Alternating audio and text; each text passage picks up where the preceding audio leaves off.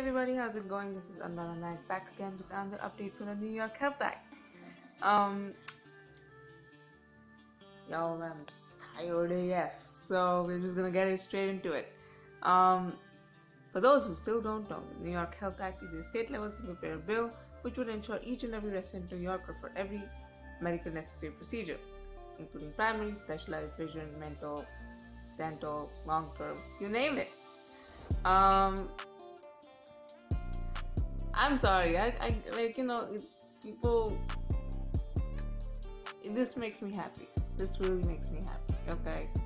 Just the prospect of doing something that's going to lead to everybody in New York having health care, not having to worry about the bills when they go to the hospital is exciting AF. Alright, okay.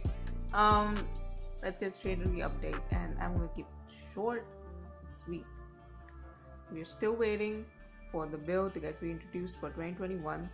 We have super majorities in both Assembly and the Senate, just the New York State Assembly and the New York State Senate.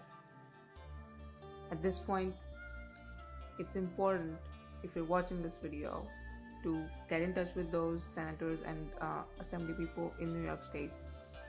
Get in touch with the governor.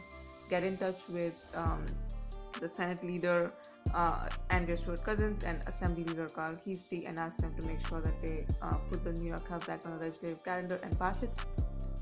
And if you're a community member, make as much noise on social media, make as much noise around you, and get people going for the New York Health Act.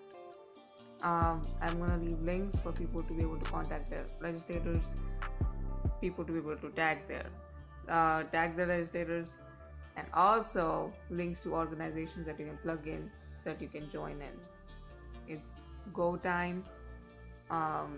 We have to do everything we can every single day to make this happen, and we can never stop until we make sure that each and every person has the right to healthcare, because healthcare is a human right.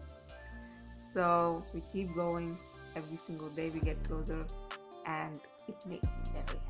All right. Take care, stay safe, stay excited.